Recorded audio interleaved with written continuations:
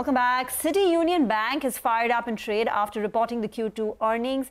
The bank's asset quality has improved. The net interest margins have came in, expanding to 3.67%. To talk more on the numbers and the way forward, we have with us N. Kamakodi, Managing Director at City Union Bank.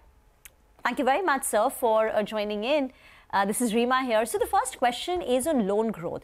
You've accelerated your loan growth to about 12% year on year and up 5% on a quarter-on-quarter basis. You've seen strong growth in the gold NBFC segment, and plus in Q4, some of your retail products for home loans will also come out. So by the end of the year, what is your guidance on loan growth? And if you could give us the demand for the individual segments you operate in.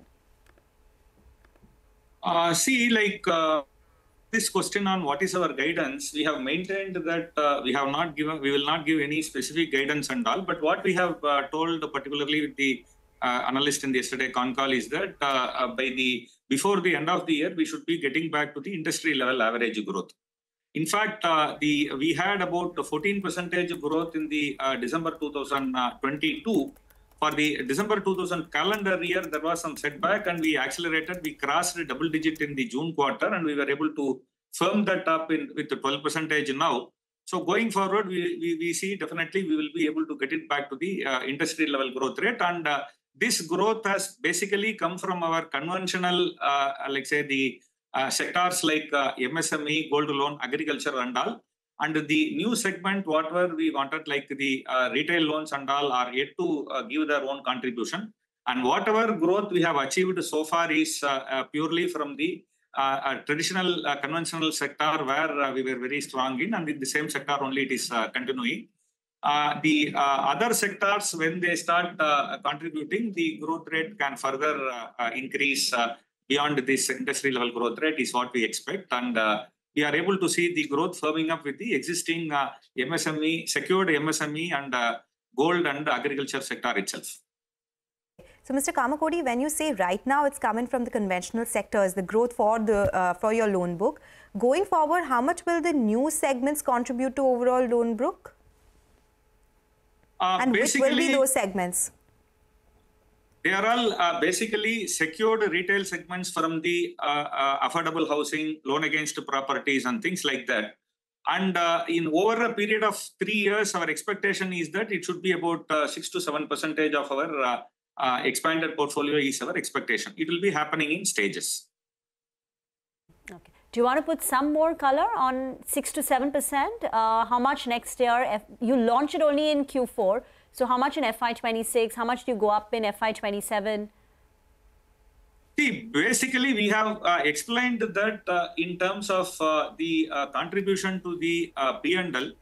So, let's say first year of, starting the product will be, there will be some amount of cost which we have taken upfront, and it will be breaking even in the second year, and the contribution to the profit will come from the third year.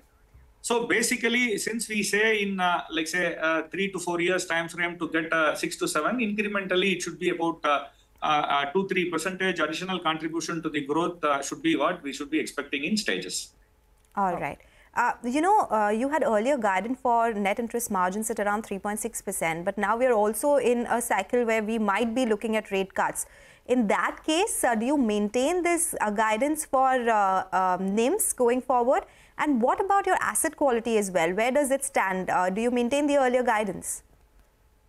Yes, all the guidances which we gave in the earlier, calls, and earlier quarters, they continue to hold. The net interest margin, since the reducing interest rate cycle is probably expected to start little later, probably some advantage we are getting into. Whatever we said earlier that 3.6% plus or minus 10 basis point, whatever we communicated, they hold in net interest margin. And on the asset quality front also, we said we should be having about 800 crores slippage for the current year compared to 1,000 crores in the last year. All the guidances what we gave earlier, and we should be getting into the range of 1 to 1.25% in the net NPA for the current year, and all the guidances whatever we gave in the past, they continue to hold. Okay, all right. I also wanted to understand on your advances because they have improved 11.5% on a YOY basis, 4.7% on a sequential basis. This is also a number that the street seems to like. Can you give us a sense of what growth will come in here going forward, and which are the segments again which contributed to advances growth this time? Yeah, as I explained to you earlier, whatever growth you have seen so far has purely come from our traditional segments like MSME, commercial trading, agriculture, and gold loan.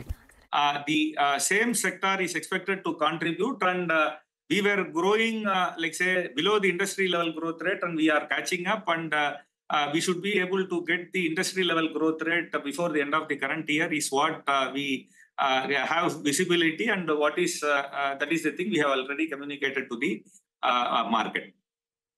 Thank you, sir, for joining in. Have a good festive season. I wish you all the very best.